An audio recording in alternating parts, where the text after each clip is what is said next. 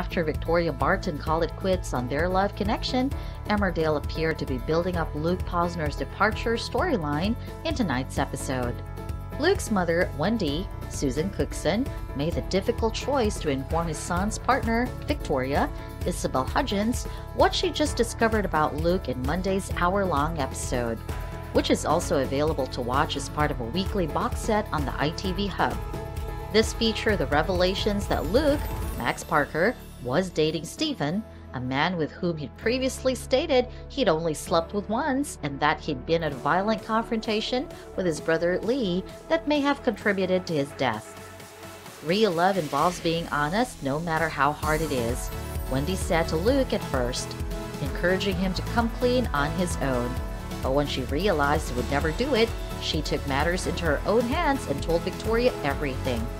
After learning that Luke had been texting other guys on dating apps in recent weeks, Victoria was horrified to know that he'd lied to her again, and she confronted him immediately.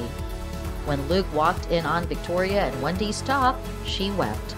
"We said no more secrets. You couldn't even tell Stephen the truth. It wasn't just a one-night fling. It was a serious relationship, and guess what? I might have been able to wrap my brain around it someday, but this? Is it true that you're lying about my brother? You're treating me like a mug," she added. "I can't be with someone I don't trust. Neither do I want you near Harry. This isn't loving. Everything we had was a lie, and there's no coming back from this. It's over, Luke, and I don't ever want to see you ever again." Later, Luke told his mother that if he can't be with Victoria, he doesn't want to stay in the Dales. With his romance ended, Luke appears to be on his way out sooner rather than later, telling his mother that he'll be going tomorrow. Wendy's decision to reveal Luke's secrets to Victoria was a difficult one, according to actress Susan Cookson. Cookson said inside Soap, "Morally, Wendy needs to do the right thing. Wendy wants Vic to have all of the information so she can make an educated decision about her future. Wendy doesn't want to lose another son. Therefore, this is a terrible scenario for her."